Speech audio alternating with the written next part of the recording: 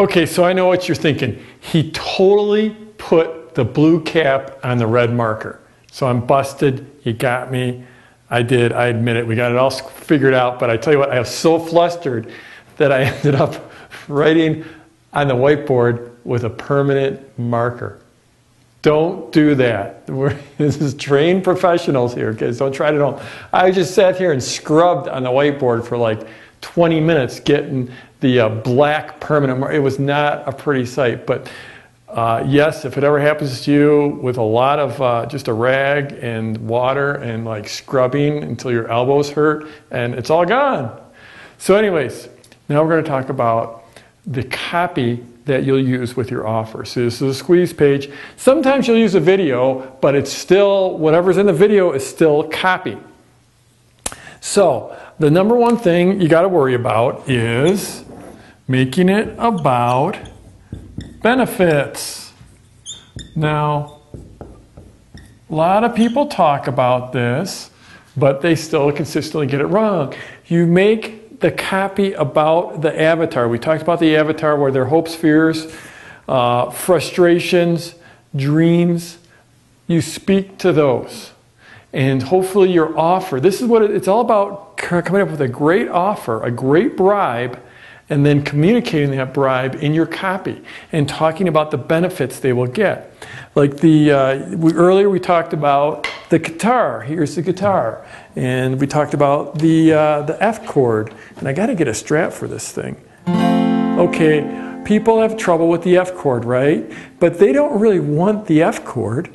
They want the F chord so they can play everything in the key of C, right? You know, there's C.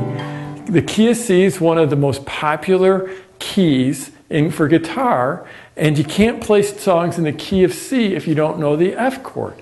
And of course, that's not the ultimate benefit they're looking for. They're looking for being able to play songs, right? Being able to play guitar, you know, and even that, they're probably actually looking at, you know, being able to pick up chicks. So it's, you know, if guys pick up chicks, okay, play guitar, okay, learn songs, learn chords, the F chord stopping me. So your copy's not going to be, hey, learn the F chord and pick up chicks, but still you got to think about that. You got to think, what's the ultimate benefit they're looking for in whatever you're teaching them, whether it's, you know, massage therapy or growing tomatoes or playing guitar or making money online or trading Forex or real estate investing, whatever. It's like you go back to that avatar and what are their hopes, their dreams, their fears, and their frustrations. And you want to give them those hopes and dreams. You want to take away those fears and frustrations. And so that's what you want to do in your copy.